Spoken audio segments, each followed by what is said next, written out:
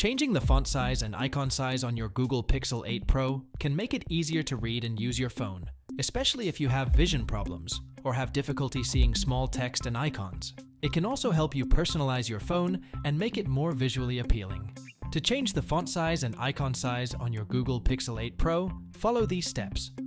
Open the Settings app and then tap Display.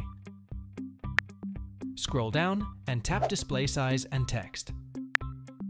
To change the font size, drag the font size slider to the desired setting. This will immediately save the changes you make. And to change the icon size, drag the display size slider to the desired setting, and it will also be saved the moment you make a change. You can also tap Bold Text to enable bold text, and below that is the high contrast text option, which you can also enable if need to. Should you need to bring the font and icon back to their default sizes without manually dragging the sliders, simply tap Reset Settings and then confirm it. And that's how you change the font and icon sizes on your Pixel 8 Pro. If you find this tutorial helpful, please consider giving us a like. Thanks for watching.